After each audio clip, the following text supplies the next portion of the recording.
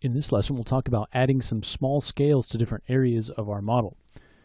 So we want to have some smaller type scales, maybe up here on the head, maybe on the chest, maybe up on the arms in different areas.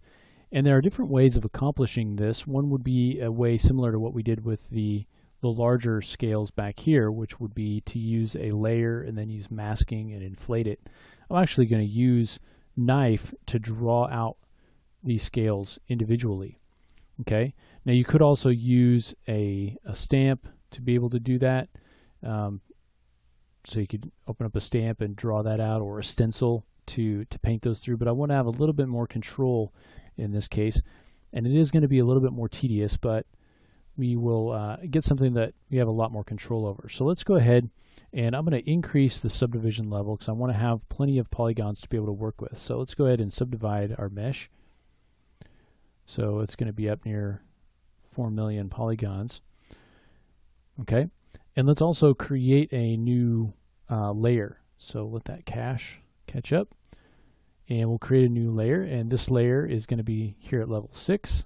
So we'll go ahead and call this something like, we can call it small scales. So now we're here on level 6. Let's use our wax, and I'm just going to start from the mouth. So I'm going to get a smaller brush size, and let's go ahead and change the fall off a little bit. So under wax, I'm going to go ahead and take this fall off, and what I want to do is make it more harsh. So we'll go ahead and edit that fall off to be more something like that. And let's take our pressure down a little bit. And so what we get are these more hard-edged looking strokes.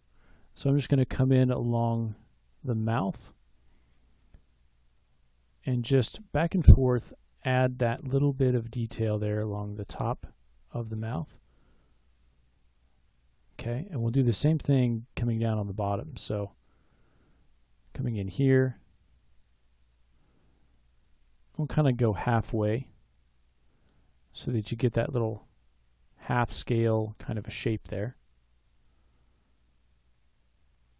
So I'm just starting from the mouth. Go ahead and add that in. Again, it's happening on our layer. If you want to go smaller,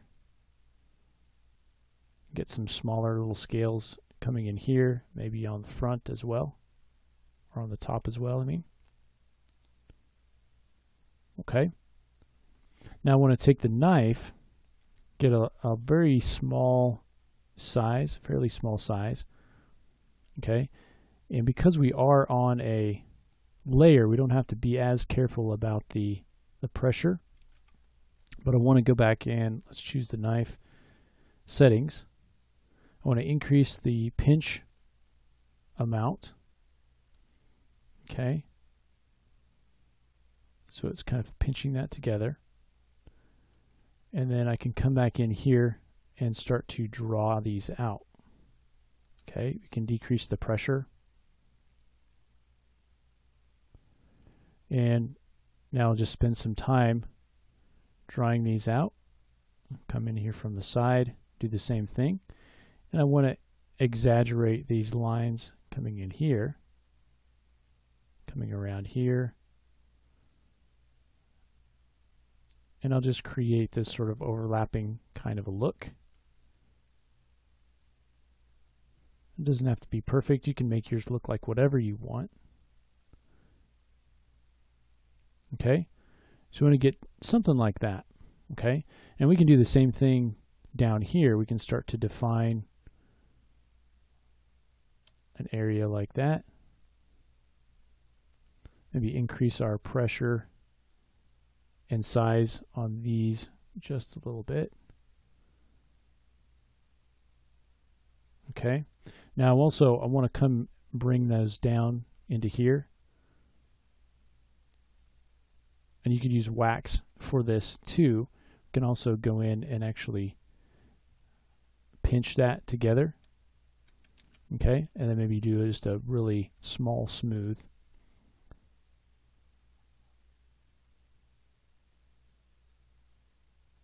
And come in and add a A little bit of that coming in along the side here, and I want that to sort of overlap a little. And then as you come up here, you know, you can start to kind of draw those out a little bit. It's kind of a bit more of a smooth there. Pinch it together.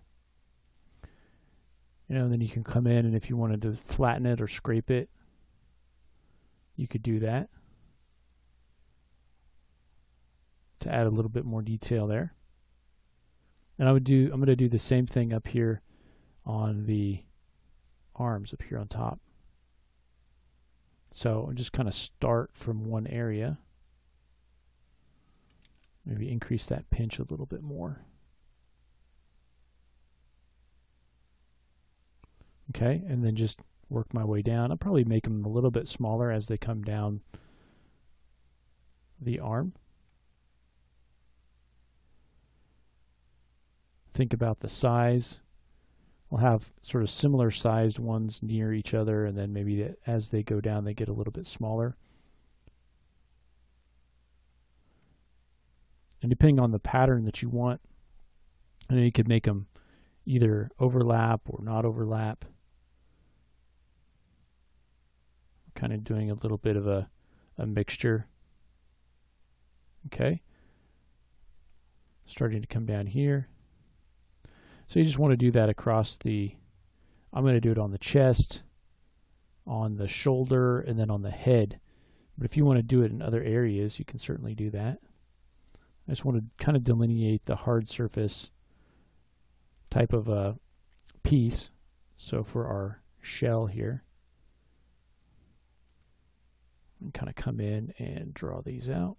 I'm working fairly fast and not really worrying too much about being too careful here, but you can spend as much time on this as you want.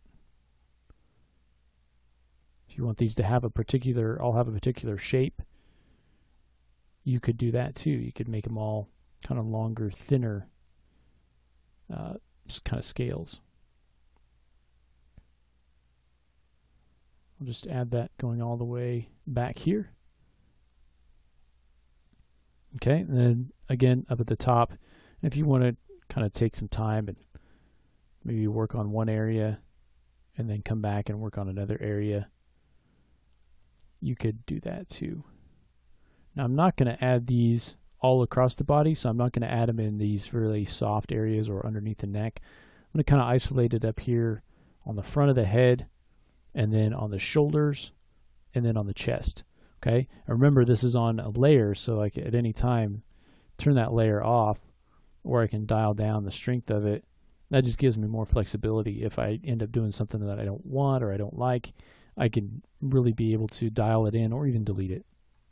Okay, so I'm going to go ahead and just draw a few more of these out here, extending down the arm and then up across the head. And then we'll come back in the next lesson and talk about finishing the detailing of the limbs. So we don't really have much detail going on these hands and feet and arms. So we will talk about that in the next lesson.